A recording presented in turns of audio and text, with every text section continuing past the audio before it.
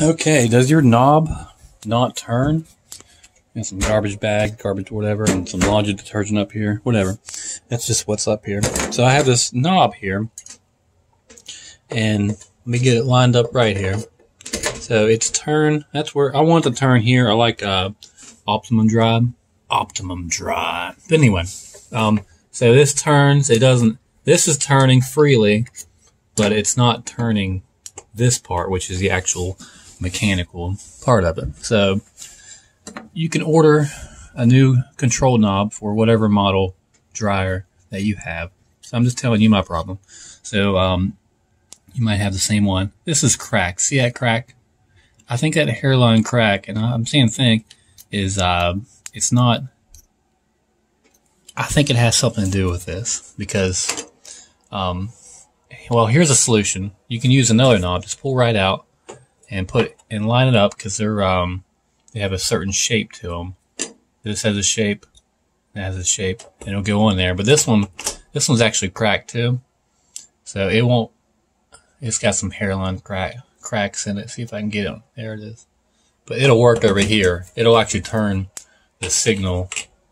I mean this. I mean I go a medium, and then I look at it. Oh, it's actually not. So this one's. Hold on. Yeah, once they crack, they're not good anymore. But this one, hear that click? It's working. I never use this. It's always off.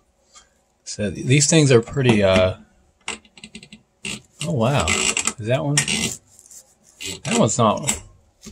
But I've been using a pair of pliers. Put on there. And it moves. So you're able to. It's a solution until you get, you know, the right. So that's my solution right now is you figure out, because one side is like, I don't know, this is concave or convex or whatever, concave.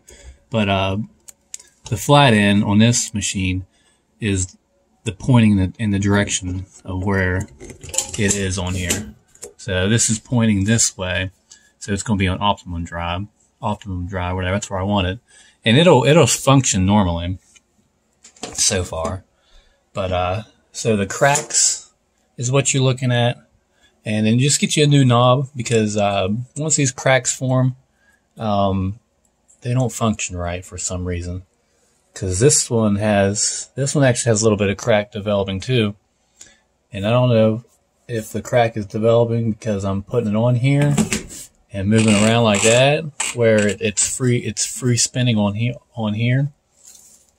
So I might see that one does see I might be making a crack on it right now. I don't know, but this one doesn't have a crack, and it'll move it like that, and I can put over here and see it's pointing. This is just it's a little different. That's pointing up. It should be pointing over here because this is the setting right here. Or maybe it is to more dry.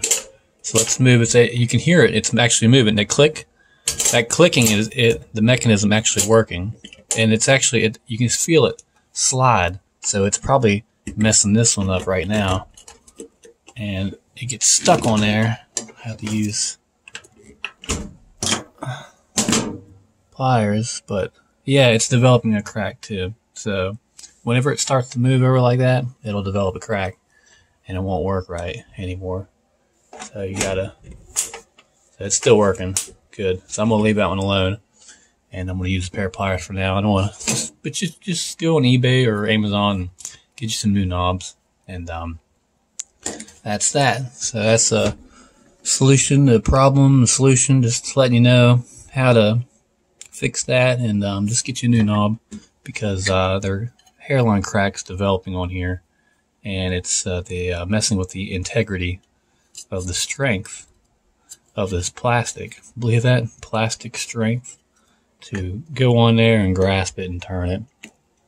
So it could be something else, but I mean, so far, I mean, it's still. See, if I put this on here right now, it'll be. it's facing that way. Let me try to turn it on. No, it's off. See, it's off. So what I said earlier. So it's facing that way.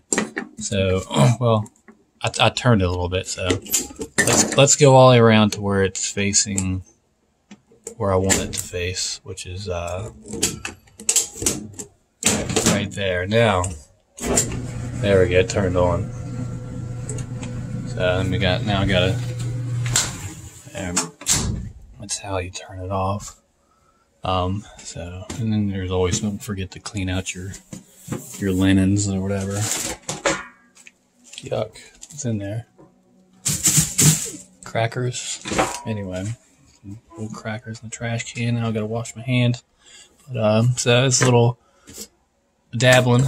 It's a little filthy up here. A little dabbling with the machine here. And this is a rental unit, so I'll pay the money to get some knobs. It's no big deal.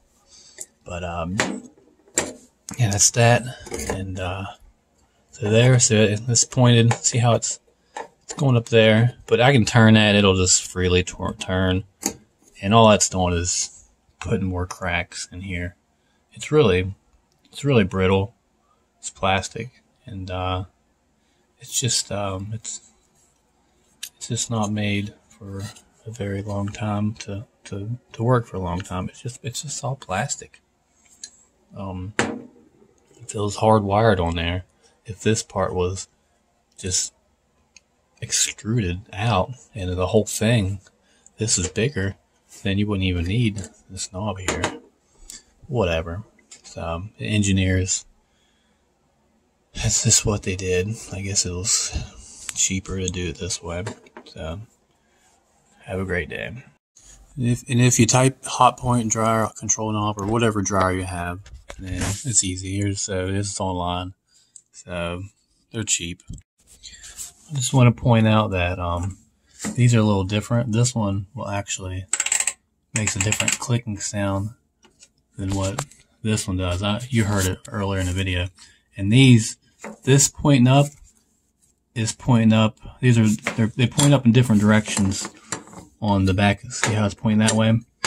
On here, the pointer points to where this flat area in the middle. See this flat area right here? It's pointing up. It's pointing. Just you see the flat area like a marker, and it goes up. That's where it points. It points to.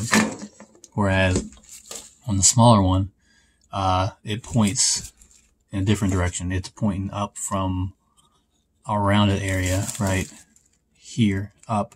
But I guess you can follow that hole, that little trench right here, like where my finger's at, right there, and then here. It's kind of points in that direction. So I guess in the back of it, it goes by that trench, because here's a big old, it's skinnier trench, but it's going that way, and it's the flat area on this side.